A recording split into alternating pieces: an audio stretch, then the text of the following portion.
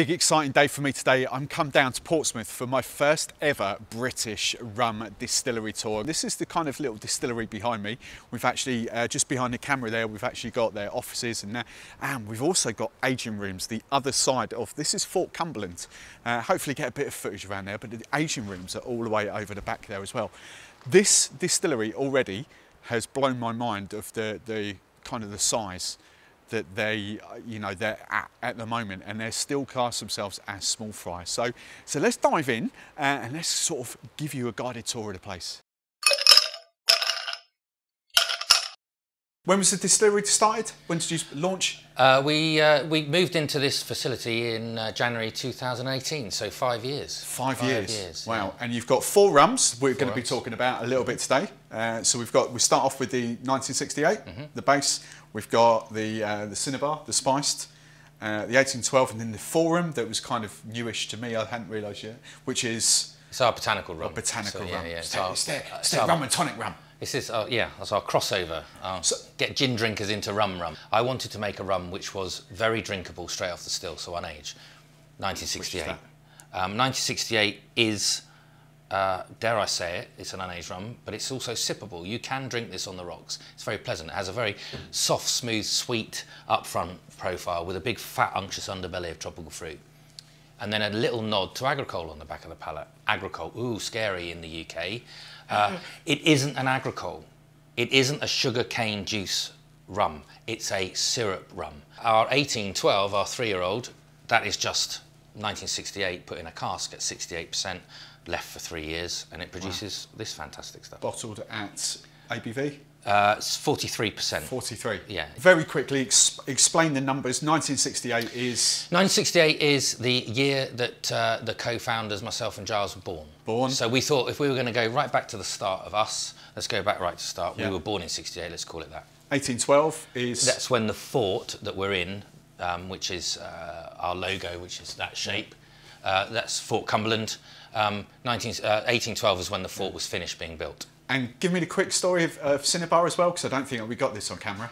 Cinnabar, the name? Yeah. Cinnabar, my son, my youngest son, we were in the early days putting the distillery together, and he noticed a little, what he thought was a butterfly fluttering around, little red and black butterfly. It wasn't a butterfly, it's the Cinnabar moth. He looked it up and he said, "Oh, Dad, it's called a Cinnabar.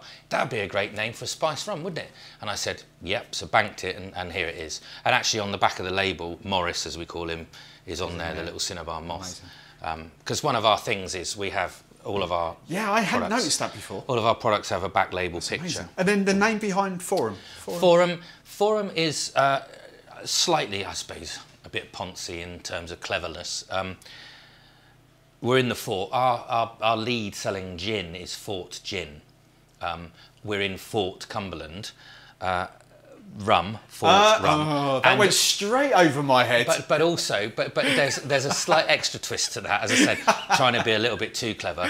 Forum was made, invented to take the gin drinker that professes to hate rum into the world of rum. Okay, so the word forum that's a discussion area, isn't it? You have a forum and you discuss within the forum. So this is supposed to be, deliberately supposed to be a little bit different and force discussion about rum. If you are in my membership community, I will be dropping the full 45-minute vlog of this distillery tour. That'll be coming later this week, so do keep an eye out for that. A bit more information is held in there. The only other thing I will say is just I forgot to give Vince his microphone for the first couple of minutes inside the distillery, so it is a little bit echoey, but just bear with it. I sorted it out very quickly. So the whole process, we've got fermentation tanks over there. Yeah. So what we do is we get in our dehydrated sugarcane juice from Costa Rica. Yeah. We put it into this big fella here, which is a brew kettle. Okay. So it's oil jacket. This is a jacket, same as the still. There are 4 immersion heaters in there. Heat the oil up and then heat the content of the kettle. So we put water and our dehydrated sugarcane juice, and that rehydrates, which effectively turns straight back into sugarcane juice. And we've made agricole from it. It makes a very nice agricole actually. But by boiling it, what we do is we change the molecular structure of the juice into a syrup. So we boil it just enough to change it into a syrup. but not so much as to completely eradicate all those lovely flavours you get in an agricole. So the earthy, floral, herbal flavours. Talk us through the syrup. Let's get this on camera. So your dehydrated sugarcane juice is exactly that. Yes, exactly that. It's made in Costa Rica by a company, a Swiss-owned company, that have been there for 50, 60 years now. And they have several plantations that sort of sell into them, if you like, a little bit like the wine trade. And they have a processing unit in the middle. It basically takes the cane juice, juices it immediately after harvest. They put it in these huge vats, big open air vats, and it's heated at a very, very low heat, very low intensity, which literally just evaporates all the moisture. And at the end of the process, you've got this sandy, grainy, raw sugarcane juice, as in it's dry, dehydrated. And that's the process. That's all they do. There's no other process to it. They scoop it up, put it in bags, ship it over. Goes over to Holland. We draw it down from Holland when we require it, and literally, as I say, we rehydrate it. It becomes effectively sugarcane juice again, and then I decided to make I didn't want to make an agricole because nobody in the UK really understands agricole. I wanted to make a syrup-based rum because I love those northern South America, Central American syrup rums, because you get the best of both worlds, because you've got so much molasses in there because it's not been processed out, but it doesn't come to the front because you're not making it from molasses. What comes to the front is the lovely sweetness, the delicacy, the green apples, the lovely soft juiciness of the sugarcane juice, and then in the back, in the depth, you've got the molasses sitting there. Now that molasses comes to the fore much more when it's aged. In the unaged, it sits there in the depth of the flavour, but not so prevalent as when you start to age it. So when you put it in, a little bit like the South American rums that have been aged or whatever. I know a lot of those are, altitude and all the rest of it, and they're Solera, so it's not all the same age. But the aged rums are heavy with molasses, but they haven't been made with molasses. So our process is sort of 2 or 3 different processes thrown together, if you like, at once, to make the rum that we make. So you've rehydrated, you've got your wash, is that the right term? We've got the wash, you've fermented, you've got that, and then it goes into that for the wash run? That's right. So we make what we call it, whether it's the right term or not, apologies, we call it sugar wine. Sugar wine. So it's been in the fermenters for 2 weeks. We ferment for 2 weeks. Deliberately, and the reason we do that, I tried it at different intervals, but 2 weeks gives the maximum yield. So we end up, especially in the summer months, we can get a sugar wine somewhere close to 16% by volume, so it's really strong alcohol. We then put 500 litres of that into Sophie, our 500 Sophie Woo? Sophie Woo, our 500 litre pot still, which again is a oil jacket process, so immersion heaters, this is a jacket of oil, heats up and then heats the content of the still. And we do what we call the wash run. The wash run is where you take off all the alcohol. So there are no cuts at this point. Everything that comes off, you take until you get down to sort of 20% ABV, because then it's not economically viable to keep going. In a 500 litre run, that'll give us about 130 litres of wash at about 45 to 48% by volume. So again, quite a high strength. So when you go for the second distillation with a spirit run, you've already got quite a high strength alcohol, which of course condenses and then becomes higher. And you end up with 76 to 78% by volume spirit, which is a really good spirit. So heads, hearts and tails. So this is, what would you call it, a hybrid still? Because that's obviously the pot. Yeah, no, it's not quite a hybrid. And let me explain how we use it, because this is a pot. We are a single still pot still outfit. We do. This is a gin basket. Forget about that. We're not doing that gin. This is a 4-plate column still. Now, a 4-plate column still is more for flavouring the gins if we want to use it for flavouring the gins.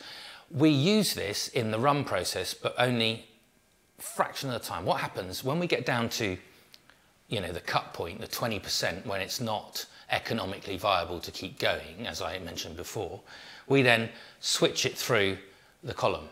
And the reason for switching it through the column is, it's very, very agricultural, it's like wringing the cloth out, literally. Because when I do that, because of the process of column still and how column still works over a pot still, the volume will shoot straight back up to 70, 80%, and we'll get another 10, 15 litres of high strength alcohol. Wow. And that, when you're talking about, you know, production at our level, that's another 20 bottles. It's worth doing. So the only reason in the rum production that we use this is to squeeze the cloth. So it's not quite a hybrid. It's there to give me a little bit left, you know, a little bit extra at the end of the run. And that's the condenser, which is a big tube full of water. Copper coil in there, which is where the condensation happens. Runs out the parrot's beak. So the whole process, we tend to make the syrup on a Friday. Yeah. We've only done that because until recently we haven't been able to use both the still and the kettle at the same time. We can because of the power, the draw on power. Right. We can now. On a Friday we'll make the syrup and we put it into the fermenters. We inoculate with the yeast, and then the following Monday, 2 weeks on, is when we then start the wash for that batch. So it'll be Monday, Tuesday, Wednesday wash, Thursday spirit.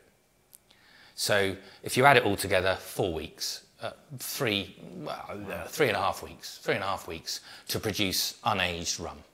And that's a batch of how many litres, roughly, give or take? If you just do a straight spirit run at the end of that week, about 180 to 200 litres of spirit. And so enough for a cask, yeah. More than enough for a cask, and certainly enough for a good batch of 1968. Now, of course, what we can do instead, and we often do when we need to make Cinnabar, our spice rum, we take our wash, 500 litres, we steep for 24 hours our spice mix, and then we run through the still. So the spices are steeped in? Steeped in wow. Here. And then the 24-hour steep gives it greater depth of flavour, and then we run it through the still for the rectification. So basically we're then doing, like we've done with the 68, it's our second distillation of the rum, but at the same time we're throwing flavour in there like we do with the gin. So you end up with a white spiced rum, which is lovely. It's nice enough on its own, but of course everyone likes a little tinge of sweetness with the spice. So what we do is we take the same syrup we used to make the rum in the first place, which is a dark brown colour, and we sweeten it 2% by volume. That's all, nothing really. 4 litres to 200 litres of spirit. And it's just enough to give it a bit of colour and just enough to give it that little sweetness, which finishes the whole. So Cinnabar spice rum is lovely because it's unaged, it's clean, it's crisp, it's clean on the palate with a real sweetness up front and a burst of spice on the palate and a lovely warm cuddle as it goes down. It's a really good drink. We've also one other rum that we make here, another unaged rum, which is our Forum, which is our botanical rum. We made this for the gin drinker to take them from gin to rum. So we put 5 botanicals, steep for 24 hours, run through on a spirit run, heads, hearts, tails. Hearts we then stick in a bottle as Forum once we've let it down to 41%. Slightly different in profile to 1968 because it's got those 5 botanicals in. Orange peel, elderflower, lime peel, coriander and gorse flower. Yeah. So they're the 5 that are in it. I haven't made one for a while, sorry. They're the 5. And gorse flower gives a little bit of coconut in the back note. Elderflower, a little back note of sweetness. Orange peel, right to the front, again, sweetness. So it changes the profile of 1968. It's still very obviously a rum when you try it neat, but when you put tonic in it, this is the trick. Tonic, drinking it with tonic water, initially it tastes like a gin and tonic, which is why the gin people like it, and it finishes like a rum and tonic, which is why the rum people like it. So it's a double in one, and it's lovely. We often have people here saying they hate rum, gin drinkers. They'll have a Forum and tonic, and they go, oh, I like that. And you say, well, you said you didn't like rum. Make your mind up. And that's why it's there. It's a great drink, especially in the summer, really good. How big is one of those casks? It's a 200 litre. 200 litre cask. Ex-bourbon. We've been using Jim Beam, but only because that's what I started with. It does make a difference. And Jim Beam being a light bourbon, I didn't want the bourbon and the rum to fight. I wanted them to marry and sit together comfortably, which it does very well. So this one laid down in March 18. So we're tumbling towards 4 years that you're about to try. So you're very lucky, Steve, because not many people get to do this. So we take the stopper out and let's have a little delve in there, see what we can find.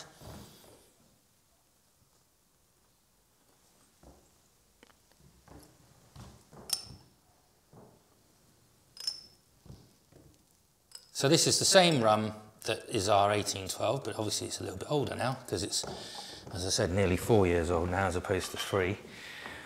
We keep this cask as our tester, if you like, so that we can check on the profile, see where we're going. So the important thing for this will be, when we've gone past the 5 year, which is going to come out in 24, we'll then make a decision on 7 or 8, which is why we keep this. This is insane smell. Mm-hmm. So it's cask strength, so this will be about 64% at the moment. Wow. It's like a banana-y. Beautiful. Yeah. I tell you, it's getting much better. Intensity of flavour, as you would expect from the aging process. We're now getting a lot more, you know, a lot more of the stronger flavours of rum coming through, and the bourbon influence is dropping off, yeah. which is what you feel as you go through. And I guess when we get to the 5 year, even more so. So what we would hope to see in another year's time is a bit more sweetness, a bit more intensity of flavour and colour, and pretty much no bourbon influence at all. Wow. So it's exciting, because I've never done this before. And it's great to see it as it churns through, you know, as it changes.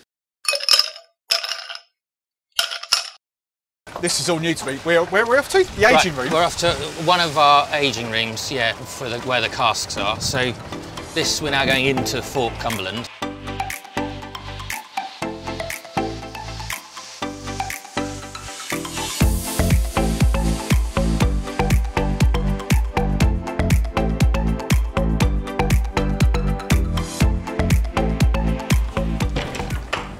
Wow.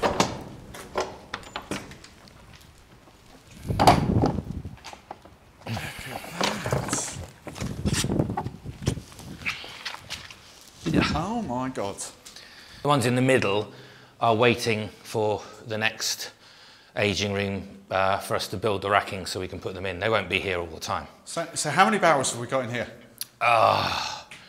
Give or take. 76, I think. 76. 200 litre barrels? Yeah.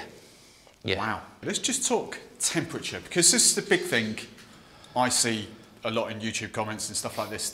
We can't age rum in the UK because it's not as hot, the climate's, you know, all the... This is quite mild. Yeah. Anyone saying you can't age rum in the UK because of the temperate climate, unfortunately, is incorrect.